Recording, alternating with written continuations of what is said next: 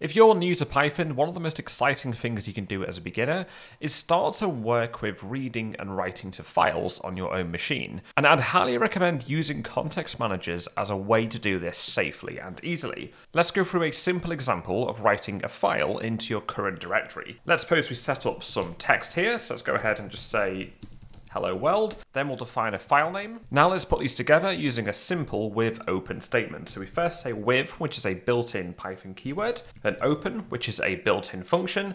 The first thing you pass is the file path or file name, so we can use our file name up here. By default, this will work in read-only mode, but if we say mode equals, we can do a couple of different ones. Let's do W for a brand new file, and a word of warning, this will overwrite any file with the same name, so be careful. And then we can say as file.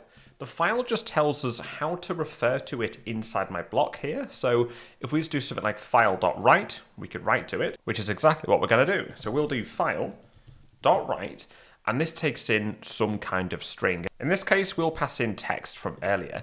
And the beauty of a context manager is that once the indented block is finished, the file is automatically closed for us, which makes them pretty safe to use, and it's why I'd recommend using these right from the very beginning of your Python journey. It stops you having to close it yourself, which is good. Let's run our code. And in the left, I now see myfile.txt. And this indeed contains the text hello world. So that's how you can use a context manager to open a file in write mode and write in some text.